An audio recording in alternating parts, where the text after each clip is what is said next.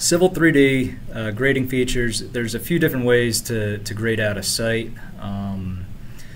You could go old school and just manually draft contours as polylines with elevations on your site to generate a surface from that. You could also add Cogo points to your surface definition to fine-tune your surface, so to speak, especially in flatter areas or in areas where you may have some drainage inlets or structures that you want to make sure the water's flowing directly to. Another option is to leverage the corridor modeling tools. If you're grading out a road or a long driveway or access route, the corridor modeling tools definitely come in handy. Personally, I don't do a whole lot of roadway design per se, but I have done a lot of, or not a lot, but a good amount of stream restoration projects.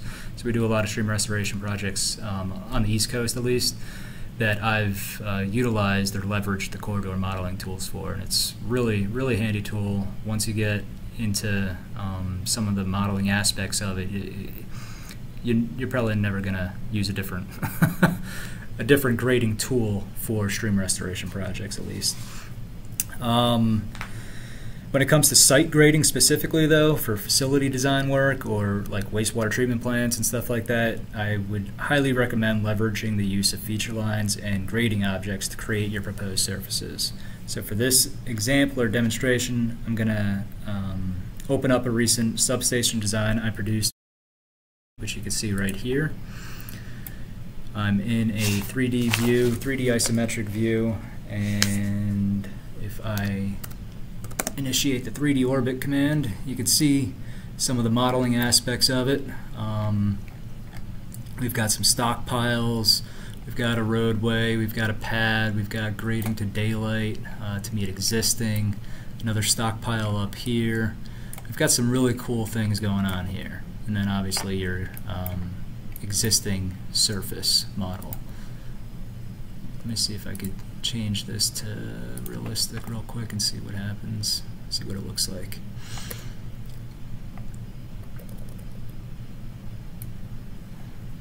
So there you go. So yeah, it's just some really cool features, and I'm going to go into a live demonstration for that. So what I'm going to do is I'm going to create a new drawing. So now we've got the file created. Now we need to associate the data shortcuts project file to this particular drawing. And to do that, we'll set working folder. And Sadler, yep, we're in the right location. Picked up the data shortcuts file, it's already there. We'll right click on it again and associate to the current project, or the current drawing.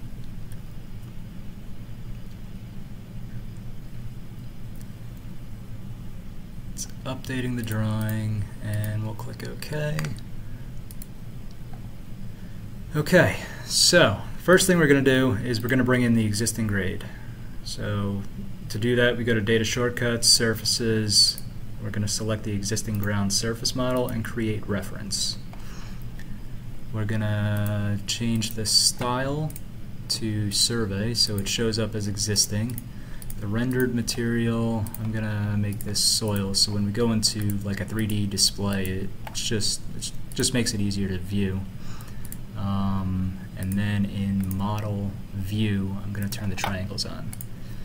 And that's important when you start showing realistic views within Civil 3D, is that you, for surfaces at least, you have the triangles being displayed. So let's zoom extents. I don't know why it didn't pick up the survey. We'll check that one more time. Okay, so there we go. We've got our existing surface model. If we go to Object Viewer, we can see it in 3D view. Pretty neat. Escape.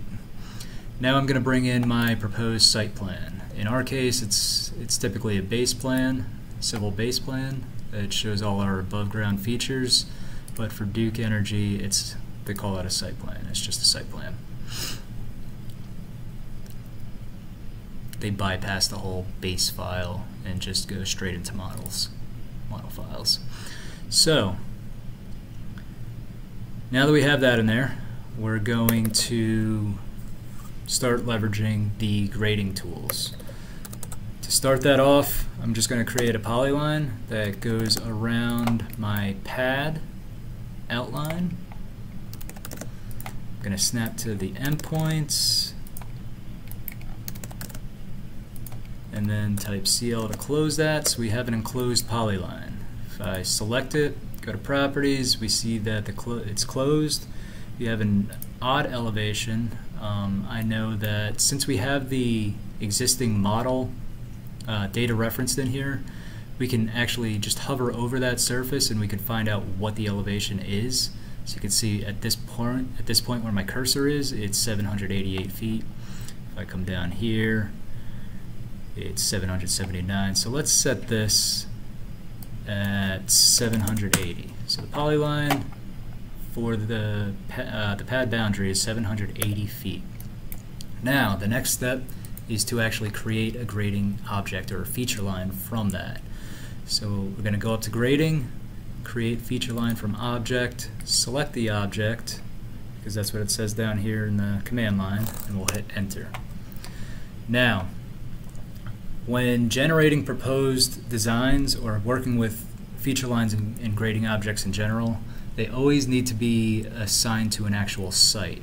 So we're going to create a new one and just call this pad grading. So this feature line is going to be associated with this site, and this way it knows once we group everything, the feature lines and the grading objects, it'll generate a dynamic surface that can be updated at in real time. So we're going to erase the existing entity because I don't want a random polyline there. We're just going to convert it. You also have the option to assign elevation. So we already defined this as 780 feet. We could just accept that by unchecking, or we could redefine it if we had some second thoughts and wanted to change it to like 790 or something. We could overwrite that value there. Or we could also extract the existing elevations from the surface. If we had multiple surfaces here, we could select those. In this instance, we only have one particular surface in the file at this time. This box down here, insert intermediate grade breakpoints. So basically anytime this feature line crosses over the triangulation of the existing surface, it's going to put a new vertice. Right now we just want 4 vertices, 1 at each corner, so we're going to uncheck that box. We're going to hit OK. So if we select that, right click, go to elevation editor, we could see that it picked up the existing grade elevations, and as I select each point, it's going to show you a little triangle symbol so you know where this actual point is. So as I go around, it goes around the perimeter of the pad as well. Right now I'm going to set this back to 780 feet and I'm going to close out. So now we have this feature line at the 780 feet we originally wanted to. So these could be updated at any time, right? If we look at this and if we look at this feature line and the existing surface in Object Viewer, we can see that all we have is a floating line, a floating pad outline right now. Some of it's below, some of it's above the surface. So what we need to do is we need to create a surface inside it. So to do that, we're going to go back up to grading and create grading infill. The site is the pad grading site that we already defined. Now we get into create grading group. We're going to keep things consistent, we're going to call this pad grading. We're going to check this automatic surface creation so we know that it will dynamically update as we make changes to it. We're going to check this volume based surface and compare it to the existing ground. And what that's going to do, I'm going to get into it a little later, but what that's going to do is we're going to see some live dynamic updates to the volume calculations as we make changes as well. So we'll click OK for that. Again, the render material, let's change this to short, grass short, and click OK. Just so when we look at it, we know that there's a difference between the existing and the proposed. Grading style, we're I like to just stick with the basic stuff, so I'm going to select HDR basic grading. Sometimes when you click on HDR no display, things go a little haywire, so let's just go with the basic grading. So now at the bottom it says select an area to infill. You'll notice that if we hover our mouse inside that enclosed feature line, the pad boundary highlights. If we click outside, if we hover outside it, it disappears. So basically what that means, what that highlight means, just basically tells you that it's okay, that it will accept an infill to be applied in this location. So let's click inside and hit enter. Now, if we go into our prospector, expand surfaces, we now have this pad grading surface. If I select that surface and the existing surface, go back to that object viewer, you can see that we now have, it's not just a floating polyline anymore, we actually have a real surface being displayed. Again, some of it is above, some of it is below, but that's fine. We have a full surface being modeled at this point. Now, what we want to do is we want to daylight it to existing grade. So let's go back up to the grading, and we're going to select Create Grading.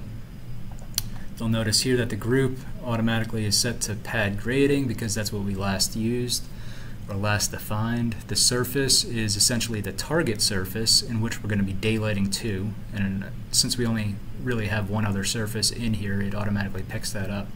If you need to change any of those definitions on the fly, you can change that here. You could select the grading group here, the group name if you have multiple groups, as well as the target surface. If we had multiple surfaces in here that we could daylight to, we could easily select those there. So for now, we're going to select the surface at slope, and that's gonna we're gonna define some slopes to daylight to daylight the proposed grade or the pad to the existing. Then we click on this button to create the grading. We're going to follow the procedure down at the command line here. So it says select the feature. We're going to select the feature, select the grading side. We want the outside, not the inside, because we already have that defined as a flat area. So we'll click on the outside, apply to entire length. We'll say yes. Cut slope, let's just say 4:1, and fill slope will go 2:1, and we'll hit OK. And as you can see, it automatically generates that surface with the criteria that we just defined. So if we select both the existing and proposed now, go to Object Viewer, our design is starting to come to life. You can see that it's daylighting down at a 4:1 and at a 2:1, and daylighting up in the cut areas at a 4:1. So, coming back here, we've got our volume tools right here. So if we click on this, we could see our calculations. These are going to be updated dynamically as we make changes to this. There's also a tool in here that can automatically rebalance. So this is pretty close, 620 cubic yards of fill. So it's pretty close to being balanced. But if we wanted it to be more exactly balanced, say to a 0 value, we'll click OK, and this will automatically update. And it gives you an idea of the steps that were taken into account. So to get it close to 0 with the current design configuration, it ended up dropping that whole surface by 0.15 feet. So if we come back to this feature line, right click, go to Elevation Editor, it's no longer at that 780.00 value. It's now dropped it 0.15. So it actually did drop everything dynamically. It rebalanced, recalculated, everything is dynamic. If we wanted to change this design on the fly, we can come back here and change some of these values. So 779, let's go down to 770. Have a low spot at that point. Everything again, automatically updates here. You could see it update here in the grading volume tools. If we go to 270, so this corner right here, let's make that 775. And again, everything will automatically update. So if we come back here, we'll select the proposed and the existing surface, right click, go to Object Viewer. We can really start to see how things are being changed or affected. Let me just select the proposed. Might be a little easier to see. There you go.